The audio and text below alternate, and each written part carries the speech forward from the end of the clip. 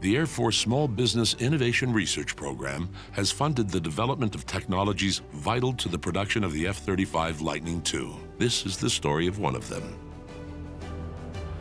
The complexity in the design and construction of the F-35 led to rethinking of the traditional aerospace manufacturing processes. Funding from the Air Force Small Business Innovation Research Program resulted in new, more efficient, cost-saving technologies. So in the manufacture of the F-35, we use tens of thousands of fasteners of several hundred different types to put the aircraft together. The traditional method of matching fasteners was to count the holes on a blueprint and mark the fastener with a sticky note or felt tip marker. Any variations in the thickness of materials meant the fasteners had to be removed and replaced. And every time you have a mechanic that is referencing a blueprint, referencing it 2, 3, 4, 5 times to make sure he's got the right type of fastener in the right hole, in the right spot, that costs time. The Air Force Research Lab decided to address this issue with a manufacturing critical SBIR. We were able to use the contracting authorities offered to us by the Small Business Innovative Research Program to go back and work with VRSI directly again. VRSI teamed with Northrop Grumman and Delta Sigma, a company that specializes in projection systems, to create a workflow technology called FILS.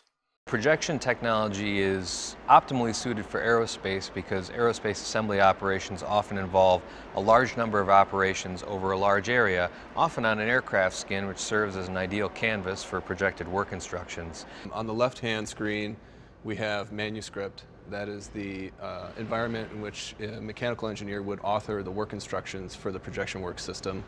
On the right-hand screen is Assembly Works operator to access the work instructions. Whatever's highlighted here ends up being projected onto the aircraft. And you can see there's a number of different colors. And then on the right-hand side, we publish a legend that describes what those shapes and colors represent. So here we have base fastener, ELS 320, NN10 with a grip length of 8, and there's a quantity of 1. And that's what's shown on the aircraft right now. And as the operator moves down the list, the items shown on the aircraft change based on this sort string.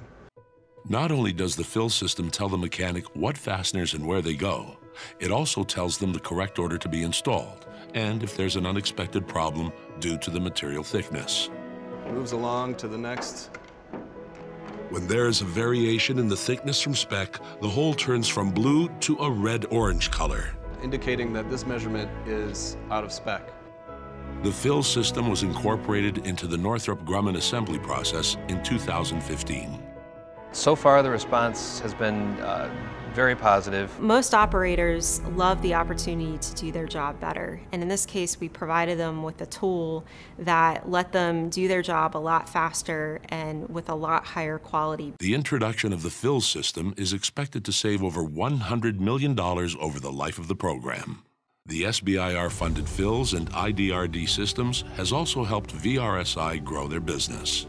It's been very significant for us, both in the opportunity to diversify into the aerospace industry and to grow our technology development capacity.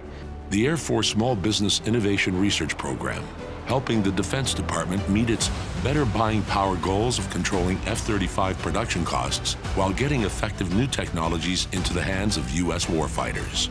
Learn more at www.afsbirstttr.com.